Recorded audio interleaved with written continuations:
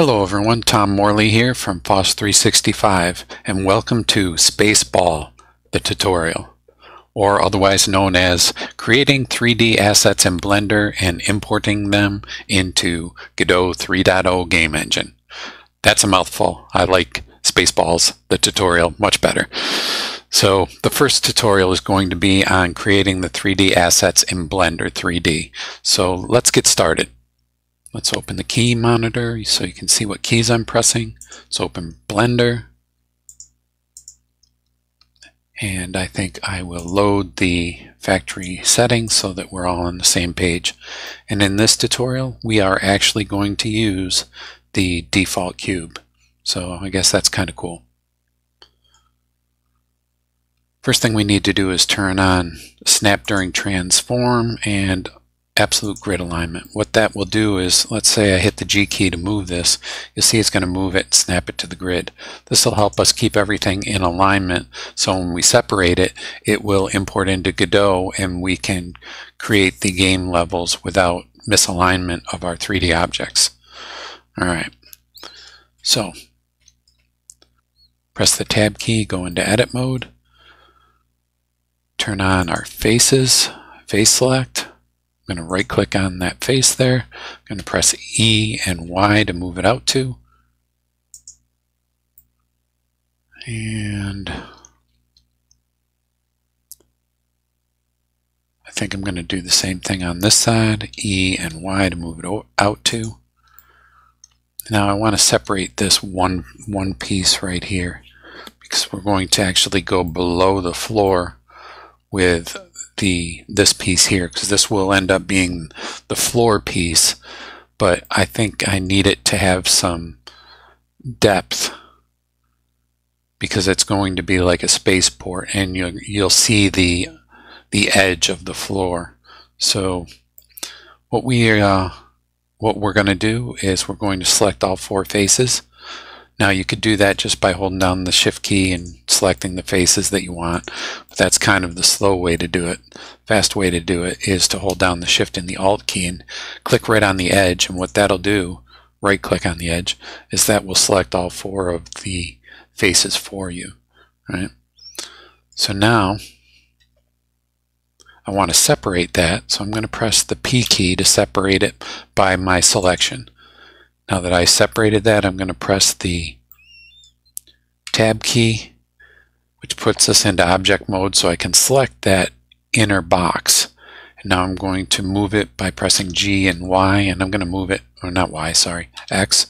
I'm going to move it up 4. I'm just going to kind of get it out of the way because that's going to be our floor.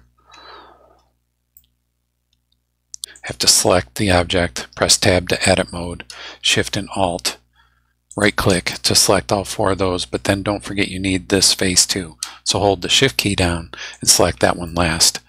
Now press the P to separate it by selection. There. Now if I click Tab to go into object mode, we have 3 objects. That one, this one, and the one over here. Let's start on this side. So let's press the Tab key to go into edit mode. Select that face, E and Y, and move it 2.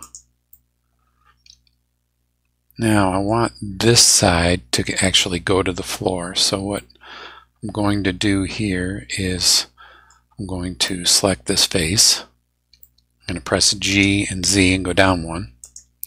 But then I want this edge here to go right down to the floor, the bottom.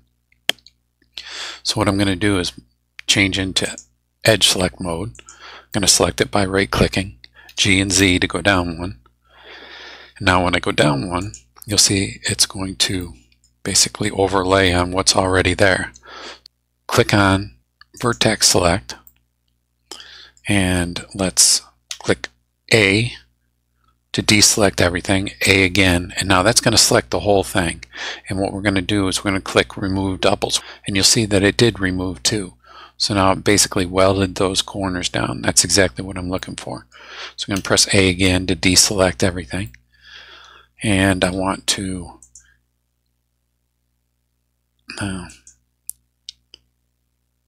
come down here, click Face Select again, grab that face, extrude it, Y, 2.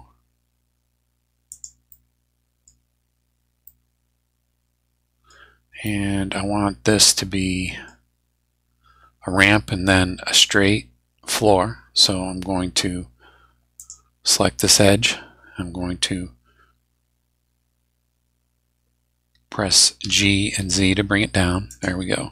So now I go from the floor up one ramp to the first level, then a ramp, and then I want a second level. So I'm going to grab the face again, use the mouse and zoom out a little bit, E and Y, move it 2 again. So now I've got the first ramp, first floor, second ramp, second floor. Now maybe I want a way to turn left or right up here on the second floor. So let's create another box here by extruding in the y-axis 2. Selected E to extrude. It must not have taken X to move it. There we go. And I'm going to do the same thing on this side. E and X, 2, and maybe 1 here. E and X, or Y, by 2. 2.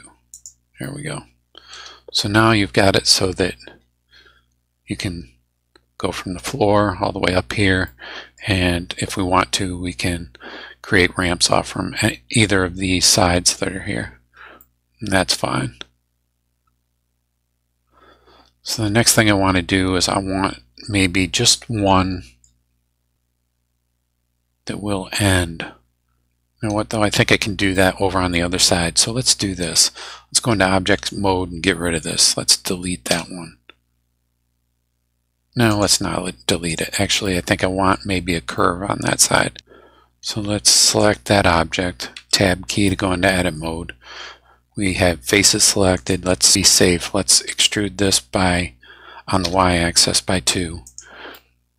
Select this one. Let's extrude that on the x-axis by 2. There we go. So now I have a turn. I have a 4-way ramp and I have a turn. Okay.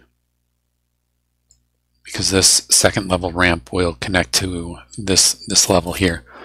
So I think that'll be fine. So what we want to do now is we want to create a bevel on the edges. So let's go ahead and select, let's do edge select here. And I want to select that one. Actually, let's go back into object mode, and I think I want to grab that object and this object here by shift clicking so that both of them are selected, and I want to join them. So I forget the key, but we can press space and type in join. There's object join. Just click on it. Now what that did is it joined these two objects together. So now we can press tab and go into edit mode and grab edge select here and start moving around it. This might be better if we went into wireframe mode so that we can see things a little bit better.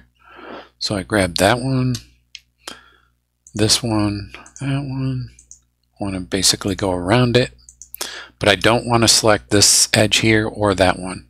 I'm going to do the same thing around here. I want that one and this one. I want those. That one. That one. That one. Grab those. That one and that one. Okay. So basically what I've done is I want to leave the ends alone. I don't want them to be beveled, but I want the rest of the edges to be beveled. So now that this is all one object and I'm in edit mode, right? All those edges are selected. Now I can press Control B and I can move down a little bit and it starts to create a bevel on my object. Now if I use the middle mouse button and I scroll it up, you'll see it starts to basically loop cut or edge cut our object. And what I want to do is I want there to be a total of 3 new faces on the edge. So once you've got 3 faces, you just kind of get it where you want it, and once you get it where you want it, press the left mouse button, and all of these edges should be the same amount. So when I chop these up, this second level ramp should connect to this end over here if I turn it around. So by making it all one object and doing the beveling all together, everything should fit together once we put it into the Godot engine. We don't want this floor to be beveled because the floor is actually going to be on the bottom. We don't need that beveled. I might bevel the underneath of it so that it looks better, but I doubt it. I think for a beginner's tutorial, we're just going to leave it like this. So now if I go back into solid mode and I press the tab key to go back into object mode, you can see that it put on a nice little bevel on the edge there.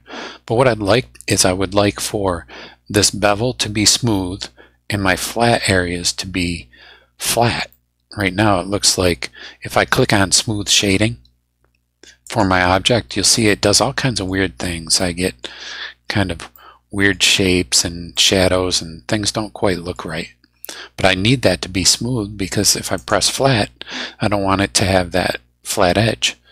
So what you need to do is you need to tab and go into edit mode while these bevels are selected and come down to shading and UVs. And we want those faces, the ones that are selected, to be smooth. So if you click on smooth and then tab out of it, you'll see that just the edge is smooth, not the rest of the object. So that's exactly what we're looking for. That'll give us a better view. Now here's a tip. My first tip of the tutorial is there's a way to get a better view of what things look like. If you click on the plus here and you go down to your shading area and you click on ambient occlusion, watch when you click that, like right here in the corner and like right in here when I click ambient occlusion. You see that? It's basically putting in some shadow, and what you can do is you can increase the strength of that as well as the distance that it goes out, and that will help you to kind of see what's going on. And I use this all the time in my work to help me see where my faces are and where everything is happening. It also works when you're not in just solid mode, but when you're in material mode. Of course, there's no materials right now, but there will be. So let's go back into solid mode again. I'm going to leave that ambient occlusion on because I like that. It helps out quite a bit. And then we can just drag that back over. All right. So what do I have? I have the objects that I need. I think the next thing that I need to do is probably get my floor set up, which is this box right here. So let's highlight that. Let's G and X. Bring it back to where we need it. G and X, move it over to there, press the left mouse button. Now remember, we didn't bevel the edge, and that's because this box is going to be underneath all of our different 3D assets that are above the ground. So what we need is G and Z on this. Move it down to, and you'll see that's what we're going to do, is that will be the floor. And we don't need it to be that thick, I guess, right? So what we'll do is we will go into edit mode, go into face mode, right click, select that, G and Z, move it up. I'm going to left click and lock it in there. That's still a little bit too thick for me, for my taste. So we're basically going to fight the fact that we've got absolute grid alignment on. So what will happen is, again, make sure that bottom is selected. And if we press G and Z so that we're only moving in the Z axis, you see that I'm going to go right from my first unit right to unit 0, you know, there's no in between. But if you hold the shift key down, then you can go in smaller increments. So I need to go up probably about, I think there is fine. Yeah, I like that. So we're gonna have our floor basically be that thick. You can do whatever thickness you want, but that's what I'm going to go with. All right. I'm going to hold the shift key down and middle mouse button kind of align things a little bit better, so I'm spinning around the entire object here. So now I think the next thing is we need to talk about how we're going to create surfaces for these. So right now we're in Blender render, but I tend to work now in the Cycles render. And I do that because the Cycles engine now has, if you go over here and click on the material, click on Use Nodes, it now has a PBR-like, which is physical based rendering, and that's what the Godot 3.0 engine is, a physical based rendering engine. It has a shader in here that basically matches the way we can assign materials in Godot. So what we want is we want the principled shader. So the principled shader is going to have all of the things that we expect in a PBR and game engine, like metallic and roughness and our regular base surface color, as well as some other things. So they're already, we get them for free in the principled shader. So it's kind of cool that it has it. This is going to make our work a little bit easier. So now that I have the floor, the first thing that I guess I want to do is I want to texture it.